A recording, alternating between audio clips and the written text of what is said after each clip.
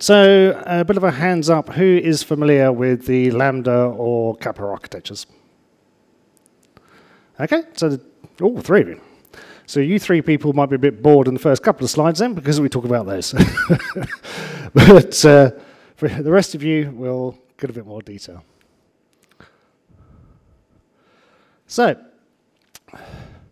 obviously, a lot of industries today have a need to view and process large amounts of data. Whether you're a website, when you're looking at clicks on ads, you're looking at clicks on your website, you're looking at sales, or like where I work in an investment bank, obviously we have lots of trades streaming in. So how do we process those and how do we visualize those? Obviously, we previously had things like Hadoop, which I'm not knocking Hadoop at all, but it allows you to process very large data sets. And I mean, one of the systems that I work on, we've got a 9 petabyte Hadoop cluster. So we've got lots of data. But the reality is it's not particularly fast. And so if you need real-time information, Hadoop isn't, on its own is not your solution. Or HDFS certainly is not your solution. And there's also been stream processing around. I mean, if you're as old as me, you'll remember that there were CEP engines were a big thing back in about, well, I can't remember what it was now, 2000, maybe a bit later than that, 2006, 7. But the reality is they never really took off at the time. But they have existed for a while, and obviously there are things like now Flink or Storm, or we're going to see a bit today on the Hazelcast Jet. So stream processors, but what they're good at is processing small amounts of data very, very fast.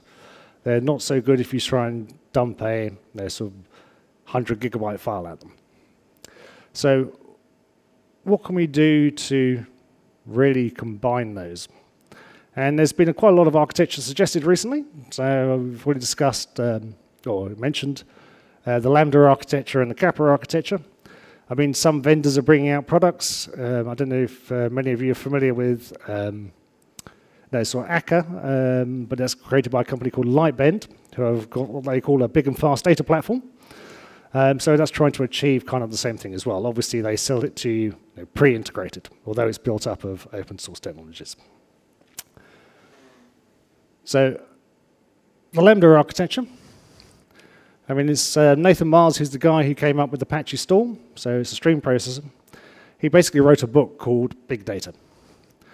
And in that book, he proposed an architecture, which he called the Lambda architecture, which effectively has 2 different layers, a speed layer, which is for real-time views, and then it has a batch layer, which he used HDFS for. And because it's a reasonably old book, he was using just straight Hadoop MapReduce rather than Spark or anything. And so basically he had batches to pull that together. We'll talk about that later on. But the idea is we can look at things in a fast way, or we can look at things in a new data or old data. Old data is probably more truthful because it's been processed and verified, whereas our real-time view is just stuff that's been banging in. So that's kind of the idea behind the Lambda architecture. The Kappa architecture was created by a guy whose name escapes me, but I think he worked at LinkedIn. And the paper that he wrote, which described the Kappa architecture, was called Turning the Database Inside Out. And the reason for that, I don't know if you people are familiar with the fact that Apache Kafka was actually created by LinkedIn. And his idea was, we don't need a database at all because we've got Kafka's logs. So obviously that's an interesting solution, and we'll talk a bit about that as well. But the advantage of the Kappa architecture is it's a purely streaming architecture. So it streams again into real-time views, but potentially because of a stream processor, allows you to process stuff in real time. It has a bit of a handicap on how it's storing historical data. So what does the Lambda architecture look like on a super simplified schematic? So basically we've got a bunch of systems generating events, messages, whatever you want to call them. put those onto Kafka topics. I mean, it doesn't have to be Kafka. It could be any kind of messaging solution. But we route those into a speed layer. So what I've suggested here, we can use in-memory caches for that. It could be a stream processor. In fact, in the original book, he suggests Apache Storm for this layer, but I mean, it's effectively just needs to be something fast. And then we serve that out to our users to view and query that data.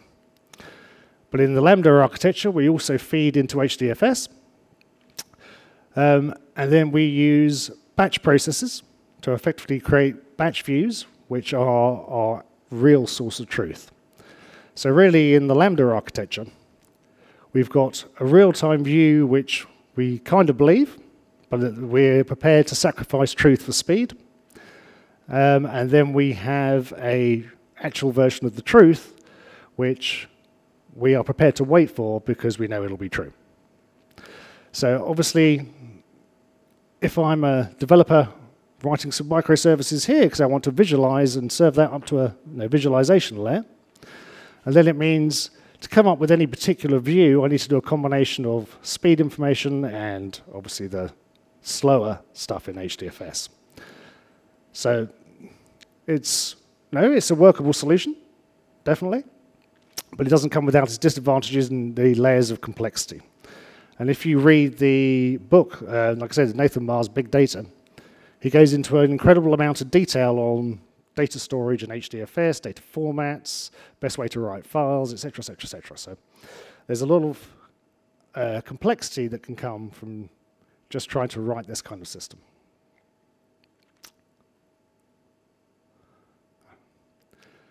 So, the benefits and challenges.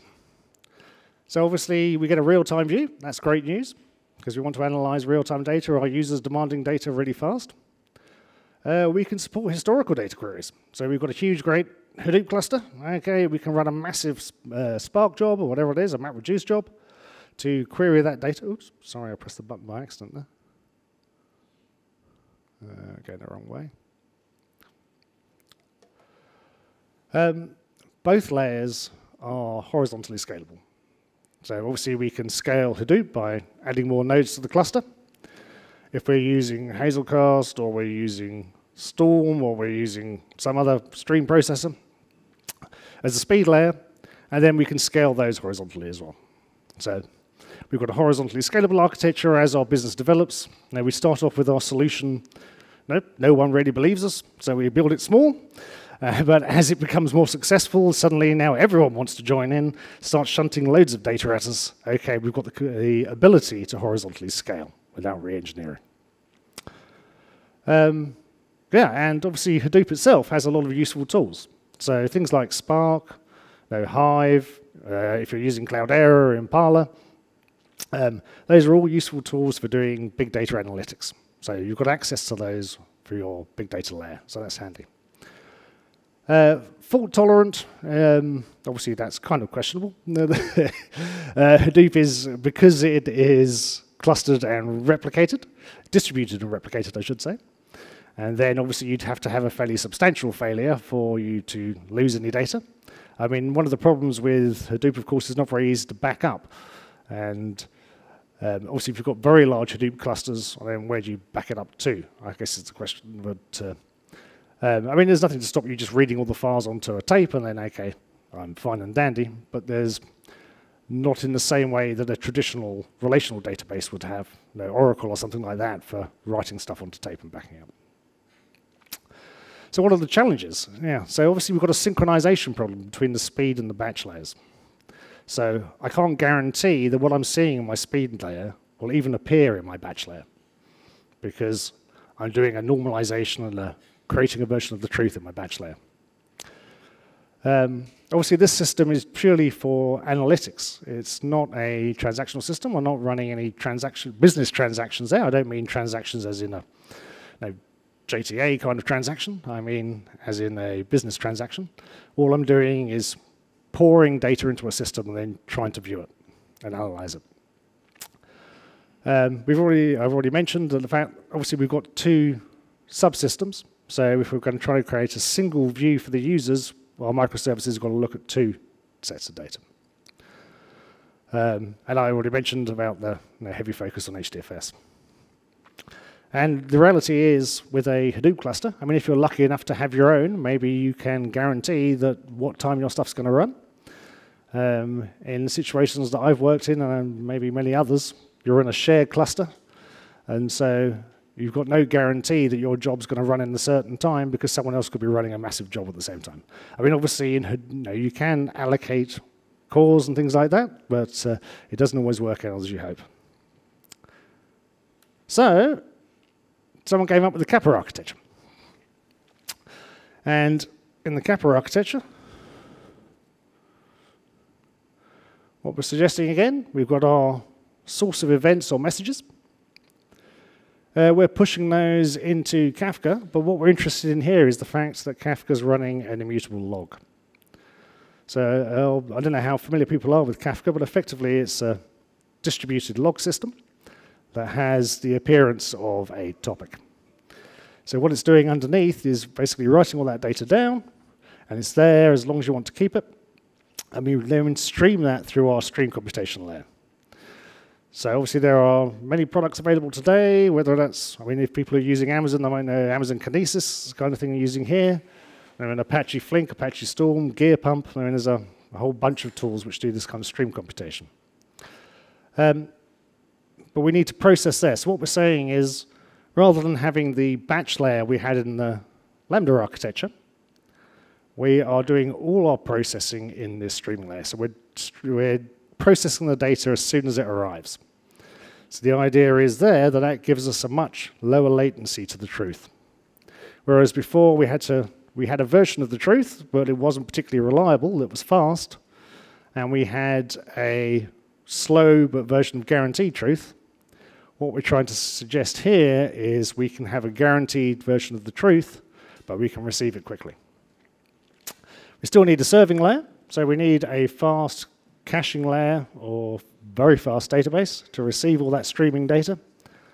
And again, we serve it out through microservices onto our visualization layer. Obviously, what you can see is it's a much simpler architecture because I've only got one system. But there are complications. So, okay, say my in-memory caches fall over. How do I restart them? Well, according to the Lambda architecture, Kappa architecture, well, I just read them straight back from the Kafka logs. But it depends how much data I'm interested in reading back. I mean, how much data can I really store in Kafka logs? If you think I've got, in my Kafka cluster, I've got a replication factor of 5. I'm receiving a terabyte a day of data. So that means my Kafka logs are going to be 5 terabytes. So ultimately, someone's going to be moaning at you for the size of your logs. On top of that, unless you are keeping an offset count in your receiving application, so in my serving layer, I can't say to Kafka, can you give me a specific record? What I can say to Kafka is, can you replay me everything? So obviously I can replay everything back through the streaming layer. It's very fast, so maybe that's not a problem. I can replay it overnight. Okay, I'm back where I was, or recover from a failure. But ultimately, for my serving layer to ask for a replay, okay, it's potentially difficult. Any questions on that?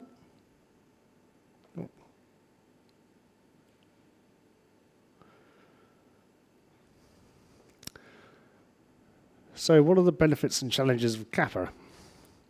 So we've got a real-time view of the latest data, and we know that's the version of the truth. It's a single serving layer. So we haven't got what we had with the Lambda architecture. We've got 2 systems trying to service data. We've got 1, so that makes it easy. Again, we are horizontally scalable at every layer. So once we become hyper-successful, no worries, we can scale to whatever you require. Just give us more hardware. That's always a nice thing to say. No, fault tolerant. Okay, well, because we've got Kafka as our topic, and it has got this immutable log of our data, assuming that doesn't get corrupted, then we are in a good position because we can always replay from a certain point, or replay everything. So that means if our system goes down, we can always rerun.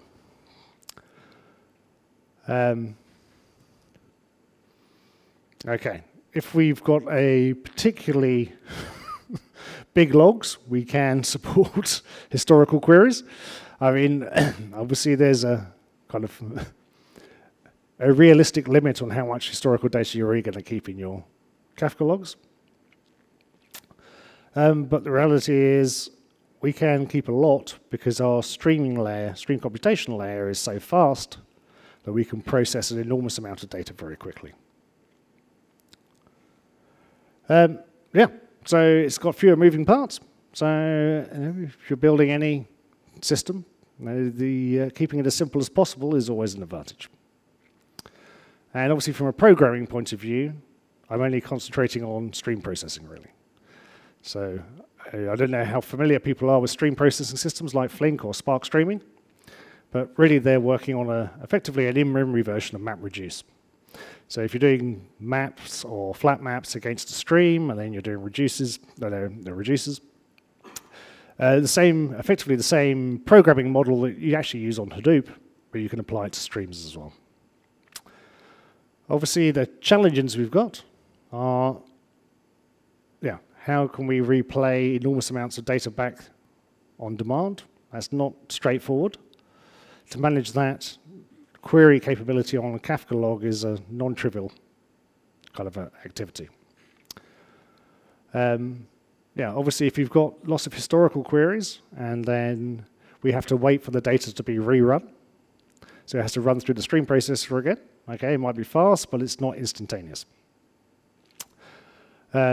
I don't know about you, but if I said to my boss, okay, we're not going to have any database at all apart from the Kafka log, I think I might be fired. So it's a potentially difficult situation to sell to your management. Although maybe if this is just an analytics system, okay, if it takes us a day to rebuild it, doesn't make any difference. Kafka log sizes we've discussed. But even if we've got giant Kafka logs, unless we're shipping them into Hadoop, we don't have the tools that are available in Hadoop for doing those large-scale analytics across the big data set. So the Kappa architecture is great for real-time information and getting a real-time version of the truth. The disadvantage is I can't use big data analytics tools on my data set. I mean, that may or may not be a disadvantage for you. So, how can Hazelcast help us? I should say that I don't work for Hazelcast. They did give me some stickers, but that's the limit of their generosity. But are people familiar with Hazelcast at all? Okay, not many. So Hazelcast is an in-memory data grid. It's effectively a distributed map. So like a map, it's got a key value pair store, but that can be distributed across many, many nodes.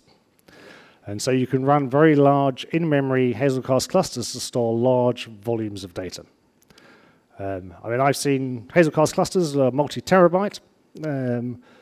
Obviously, that takes quite a lot of hardware because it's running in a JVM, it's a Java product. But it does allow off-heap storage and all kinds of clever things to try and minimize that kind of hassle. Well, Hazelcast also have a product called Jet. So Jet is a stream processor, which like the other ones I've talked about, so Gear Pump or Flink or Spark Streaming, can do real-time aggregation and processing. So if we were interested in having Hazelcast as our serving layer, it might make sense to have Jet as our stream computation layer as well. Because then we've got one product which works nicely together, which really runs the core of our system. So absolutely, we can use in Jet. So, I mean, DAG's directed acyclic graph, which is just a fancy way of saying I'm going to set up a series of processes and chain them together. But we can do maps and flat maps. We can group and accumulate exactly as we'd like to do on a normal stream processor. And if we need to, I mean, if you just take an example like where I work in a bank, we get trades coming in. When those trades come in, I actually need to, before I can process them, I need to actually look up a whole bunch of data on reference data, things like who the actual party who took part in the trade was, what instrument they did, because all this stuff on the trade message is implemented in codes. So maybe if you're working in an e-commerce system, when you get a message from your the purchase, when that comes in, it doesn't have all the particularly relevant data you've got. Things are mapped to keys or codes, and I have to look all that stuff up. And so using Hazelcast to hold your reference data as well means your stream processor has got very fast access to that reference data. I mean, one of the regularly used patterns for storing large volumes of data in in-memory data grids like Hazelcast is to use effectively a star schema inside your grid. And so if you imagine where I work in a bank, we've got trades coming in. Trades are effectively facts because they've got lots of numbers on. But we've got lots of dimensions as well. So things like parties, instruments, accounting books, all kinds of stuff, which that's not really carried on my trade message. I need to look all that stuff up as I'm processing. And so having my stream processing layer, having access to a fast in-memory data grid allows that processing to occur very, very fast. And because I'm holding effectively a star schema inside my in-memory data grid and my trades are facts, I need to strip out all useless information, non-fact information from my trade, and substitute it with keys, which are going to be the keys which I can use to look up in my dimensions. Once I've done that, my data is available for viewing into the users. Hazelcast itself can read and write from arbitrary databases. So it has a method called mapstore, an interface called mapstore, which you implement yourself. And from that, you can talk to SQL databases, you could talk to Kafka, you could talk to anything you like to pull data back. So if I need to reload Hazelcast, I can pull that back through triggering a Kafka replay, push that again through Jet, and pull that back into Hazelcast. So that allows me, for my users, to say, okay, I need some historical data.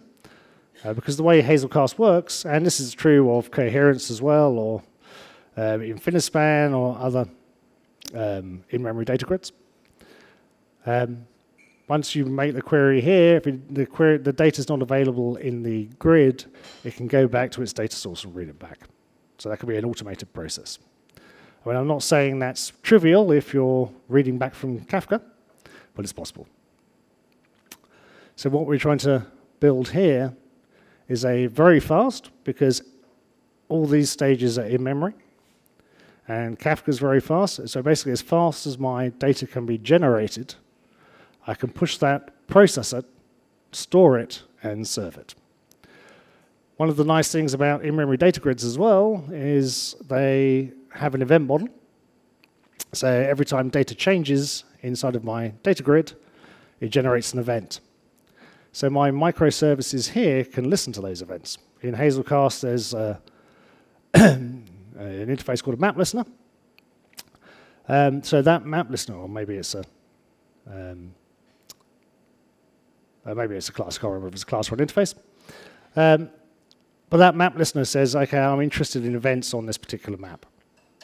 So every time the data in that map changes, it generates an event which tells me what's changed. I can use that to trigger processing actions in my microservices if I need to.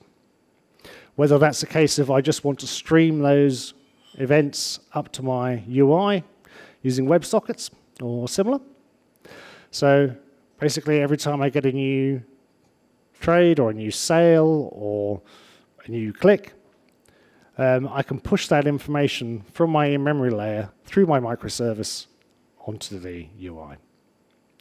So in-memory data grids are very, very handy in this kind of architecture.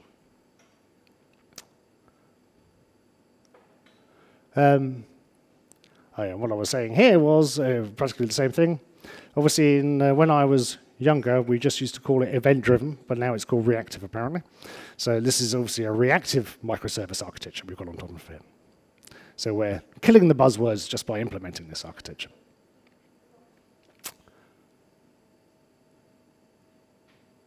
Okay, so how can we go one better? One, I can come up with an even more RC name than Kappa and Lambda. So obviously, we can call it mu. But as we've said, we've got a need to process and view large amounts of data. Kappa and Lambda architectures can do it, but they're really only analytical systems.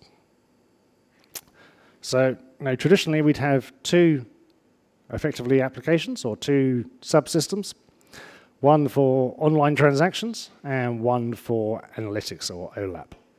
So traditionally, that might be my data warehouse for my OLAP stuff, and I've got my transaction OLTP system doing my actual business stuff. But we can combine those into a single platform by really building on the Kappa and Lambda architectures. So the idea of having two separate things, why, well, we really asked the question, why is my online processing, why is that different to my historical query and analytics? Why do I need two systems? How can I have the same one? So what we can do is combine the two. The advantage is we can have very fast transaction processing, and we can have very fast analytics, or even slower big data analytics. We can build a real-time reactive microservices platform. So for many industries, or many of the projects I work on, and probably you guys as well, streaming the data in is one part of it. After that, something actually needs to happen to that data. There's a business process which needs to be executed. And having that Hazelcast layer or coherence layer in-memory data grid is what's really going to allow those events to drive my microservices to process data. Obviously, we want something which is massively horizontally scalable. I mean, cloud ready is kind of, I suppose, arguable. It's whether you think Hadoop runs well on the cloud or not. Obviously, it does run on clouds, but whether you think that's ideal. But really, by combining effectively a big data system with an in-memory data grid, we can give ourselves both OLTP and OLAP in the same solution. So what does that look like? Well, of course, it looks pretty similar to everything we've just seen. But again, we've got systems generating our events. Our events are going onto Kafka. I mean, obviously, we've got one queue here or topic, but in reality, that would be many. We've got our stream computation layer. The good thing about having a stream processor here is obviously we can do our real-time processing, so real-time aggregation, real-time processing. It's talking to our in-memory serving layer, as we talked about before. But it can also access our big data layer as well. I mean, many of the stream processing systems today, obviously things like Spark, who's got Spark streaming, and obviously Spark, traditional Spark, whatever that's called. Apache Flink has a streaming API and a batch API. So we can use our stream processor not just for real-time processing, we can also use it for big batches as well, depending on what we want to do. Of course, when we write into our serving layer, one of the things where I work is if we lose business information, and then we get in trouble. Transactions are valuable. When I say transactions, I mean business transactions are valuable. And so, obviously, we don't want to lose them. So one of the nice things is, with our serving layer, we can write that onto effectively a real-time big database store. So this isn't going to be HDFS. What it can be, though, is Cassandra or HBase or any of the other sort of high-performance big data systems. Because we've talked about in our serving layer and our in-memory data grid, we've just got an interface we need to implement for writing through, so what they call write behind, so an asynchronous write of data from here to here. I can do that straight onto HBase or to Cassandra. In fact, I could even, rather than doing write behind, which I would do for performance reasons, because my database is going to be much slower than my cache, maybe my database, because it's Cassandra running on Fusion IO cards inside my mega-fast servers, is blazingly fast as well. I can just do write straight through. So effectively, I am persisting stuff as soon as it's written to my cache. So then you might say, okay, well, why do I need a caching layer? Why don't I just have my fast database? But what this gives us is effectively the generation of the events as the data comes in. So I can get my data, I can perform processing before I load it into my serving layer. My serving layer persists it for me, but it also generates events which my microservices then use to trigger business processes. Those business processes might involve writing data back into the serving layer, but that's generating more events for me, and that can trigger more microservices. So the idea being we have an entirely reactive platform here.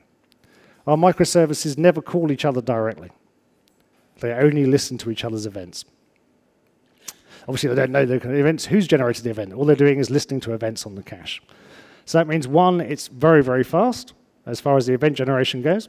We can have, you can have huge amounts of map listeners listing on each map without affecting the performance. So those events are generated up. We can write all the data back in. Our data is persisted as we write it. And we can look things up if we need to do lookups on any data for our microservices as we're doing our processing. Again, we've got very, very fast access. I mean, to give you an idea, probably querying Hazelcast as a client over a network, you might be looking at, well, depending on how fast your network is, of course.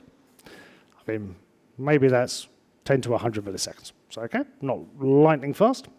But what I can also do is run a near cache. Well, so that's effectively, I can keep a copy of this data, or a subset of that data in here, which is synchronized with my underlying cache. And that means that my microservice has virtually instantaneous access. I mean, down to microsecond level access to data that runs inside these microservices. So that means my microservice is not only reactive, they are lightning fast when they're doing lookups. And obviously for my users, we might have a combination of analytical work. So people are viewing and processing data. He can go to the big data tools. It's me. They can use the big data tools. So this could be Spark. It could be some other kind of big data processing solution on top of HBase or Cassandra. But I can also process things very, very fast. My microservices, my business processes are running fast. So I think what we're trying to say here is we can combine transaction processing with big data processing. We can have a single solution with a relatively simple architecture to give us the best of both worlds. I mean, are these things, are there many edge cases which will cause you problems? Of course there are, but none of them are unsolvable.